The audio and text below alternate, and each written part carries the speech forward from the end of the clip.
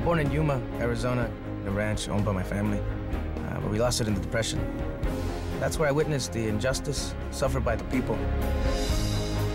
To be successful, we have to have an army of boycotters willing to do the hard work. The bigger the army, the bigger the success. I come here out of respect for one of the heroic figures of our time, Cesar Chavez.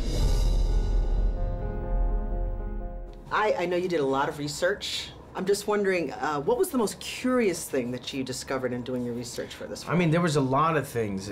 I think to me, what was really interesting is like, here's a person who, you know, led this movement, but like he wasn't the guy who like sought the attention, Right. Which is different because some people are okay with like, you know, having the cameras on him, and he was like kind of shy and a bit of a loner and like, you know, very spiritual, vegetarian, didn't like go out of his way to be in the spotlight, so I had to treat it like that. Like he's almost like the anti-hero in a way. Where he's like, oh, I don't want, okay, I gotta speak to these people. And he's like, because it was that much, he was fighting for people that were being bullied, you know, that they needed a voice. Right, a reluctant hero. Yeah, reluctant hero, yeah, and it's like, I really thought that was cool.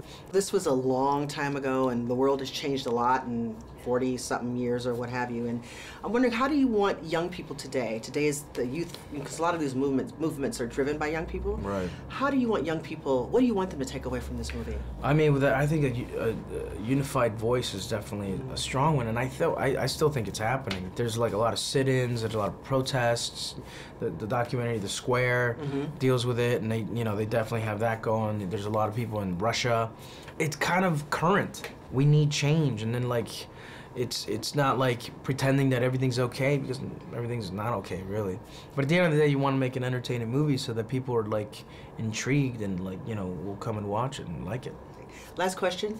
Were there times where you felt like you had to draw on the spirit of Cesar Chavez and give yourself a little "si se puede"?